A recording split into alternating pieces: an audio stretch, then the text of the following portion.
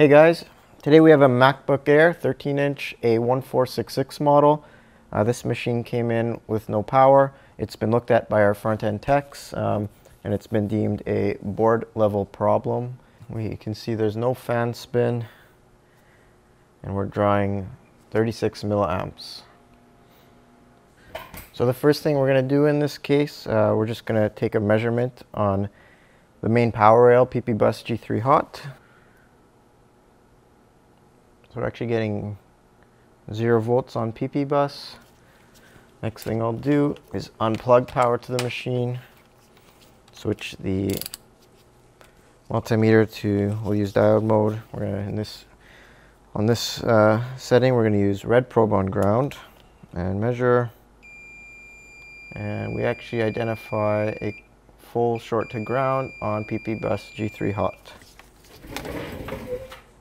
This is where we were measuring PP bus.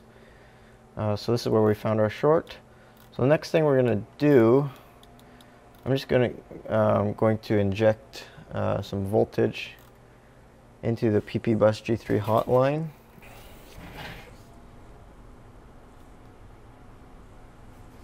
Looks like we found something.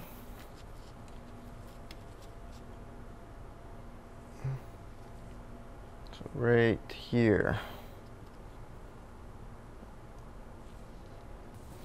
And now what we're going to do is use freeze spray to identify the exact component that's heating up.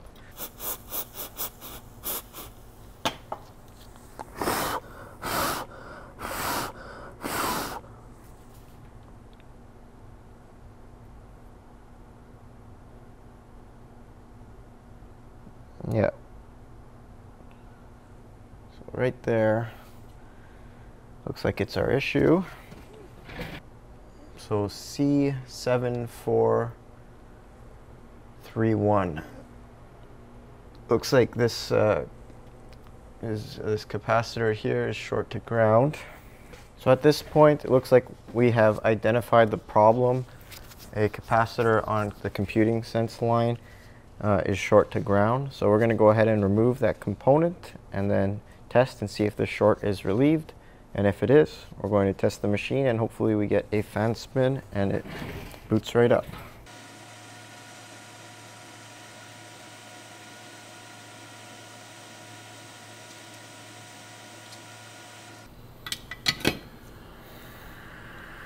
Alright, back over to the overhead view here.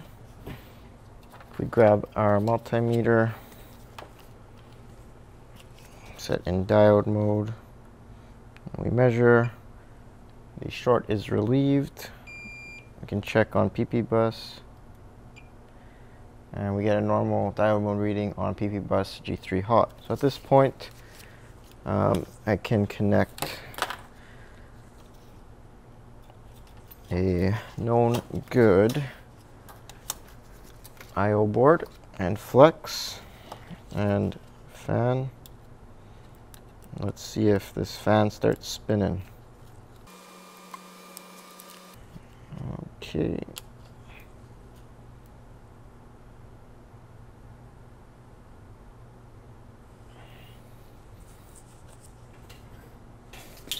So after removing the short, and we hook up to DC power supply, we're still getting the same 36 milliamps, but if we switch to voltage mode readings and we measure PP bus G3 hot, we're now getting 0.7 volts. We should be getting like 8.6. Should be getting this reading here on the other side of that. That's the other side of that fuse. We have PP VBAT, but we should be getting the same reading for PP bus. We are not. So this is where PP bus G3 hot is created and sent to the system. Actually goes right through that that fuse. So this fuse, if we switch to the display screen quickly, is located right here, F7140. On one side we have PP bus G3 hot, the main power rail to the machine, and on this side we have PP VBAT. If we look at the schematics over here, we can see that this is the point where PP bus G3 hot goes to the rest of the system. And we notice that when we take our measurement here on this side, which is VBAT, we get that 8.6 volts, which is correct. But on this side, we're getting 0.8 volt. So after relieving the short, we do have voltage on PP bus G3 hot, but it is incorrect voltage. So we have the correct voltage on this side. We should be getting the same voltage on this side. So what we can do, going to turn off the power supply. We're going to switch to we're going to switch to continuity mode, because this is a fuse that we want continuity on. And if we connect on each side,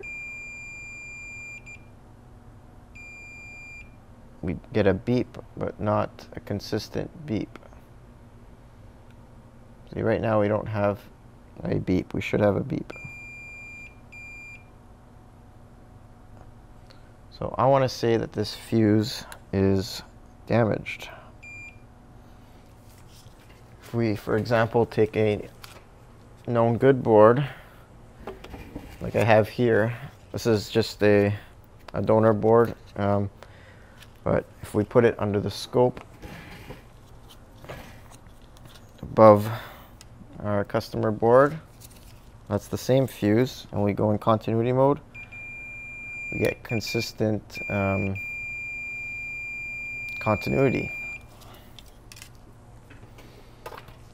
But on our customer board, we are not getting continuity. It's letting something through though. We're getting 0.8 volts. So at this point, it's safe to assume that the fuse is damaged. We're going to replace the fuse and see what we get.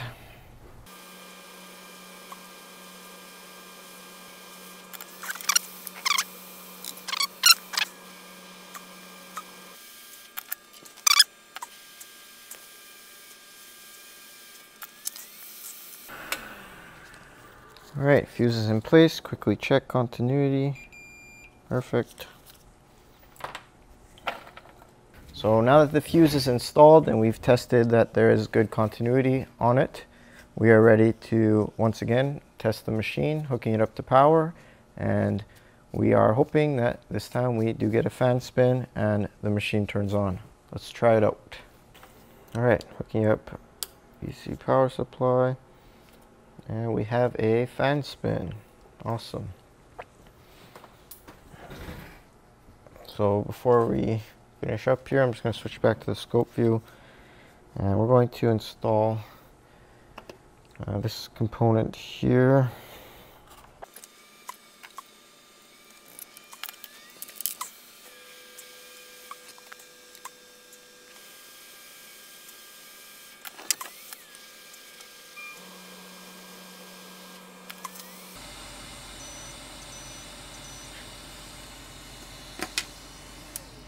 So now that we've relieved that short and we've replaced the damaged fuse, we have our DC power supply on here. When we hook it up, we can see that we have normal current draw. And if you look here, you can see the fan is spinning. And it looks like the machine is working normally. So the next step here is we're going to grab the housing, put the machine in, pop in the SSD, and see if we can get to the login screen, see if everything's working correctly.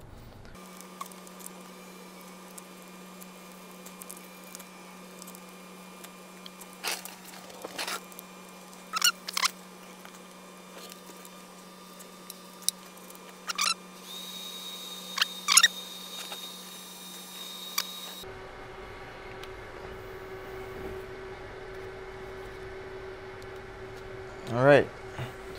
So the MacBook is working following the repairs. We can see over here on the DC power supply We have normal current draw, and the machine is working, it's charging, everything looks good. So we're gonna pass this off to our front-end techs to run some final tests, and then we can call the customer and let them know that their device is ready for pickup. I'm gonna switch over to the display screen, and we're going to run a quick recap of the repair. So the machine came in not turning on. When we looked at the board, everything looked absolutely perfect. The first thing we did was hook it up to our DC power supply, and we saw that we were getting around 35 milliamps, which is obviously not what we want to see. So the first thing we checked was the main power rail of the machine, which is PP bus G3 hot. We noticed 0 volts and a full short to ground. Next, we used thermal camera and injected voltage into the line, and we identified that over here on C7431, this capacitor on PP bus S5HS computing was shorted out and causing the short to ground. So we removed that cap, the short was gone, but we still weren't getting the machine to turn on. PP bus G3 hot was measuring at 0.8 volts. The next thing we checked was the fuse itself, because this is actually where PP bus G3 hot is sent to the rest of the system. It comes from here, and we noticed that on this side of the fuse we had a correct 8.6 volt reading. So we checked the fuse in continuity mode and noticed it was not getting continuity. The fuse was damaged. So we replaced the fuse, and that solved the problem. PP bus G3 hot was restored. We reinstalled that capacitor, and the machine booted up normally and is fully functional. So that wraps up the repair. I hope you learned something in today's video. Please let me know in the comments what you'd like to see next on the channel. If you're new, please like and subscribe, and we'll see you in the next one. Thank you.